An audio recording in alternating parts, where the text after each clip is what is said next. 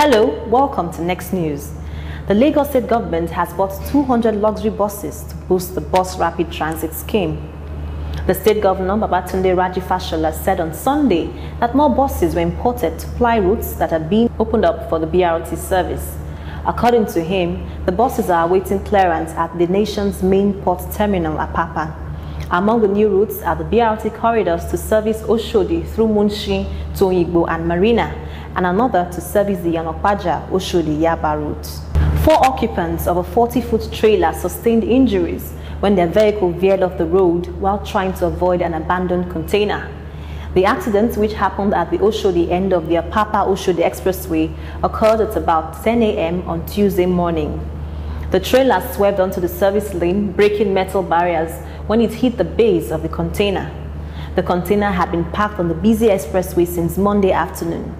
Officials of the Lagos State University Teaching Hospital in Ikeja, where the injured were taken to, could not comment on the state of the victims. Officials of the Kick Against Indiscipline on Tuesday demolished Aswani, Lagos' biggest textile market. It is located along the Apapa-Oshodi Expressway on Lagos mainland.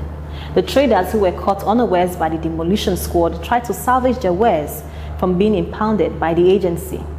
A spokesman for the agency said the demolition is part of the state government's commitment to sanitizing the state. A huge crater at the relay junction of the Badagry Expressway is causing panic and fear among motorists and pedestrians in the area.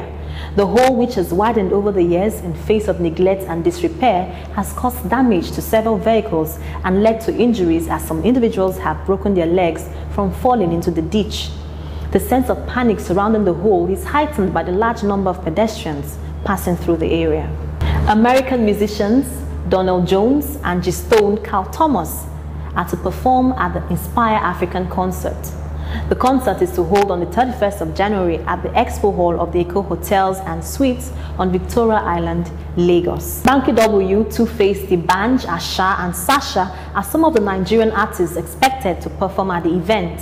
The concert is organized by Inspire Africa, Moments with Mo, the Lagos State Government and UNICEF.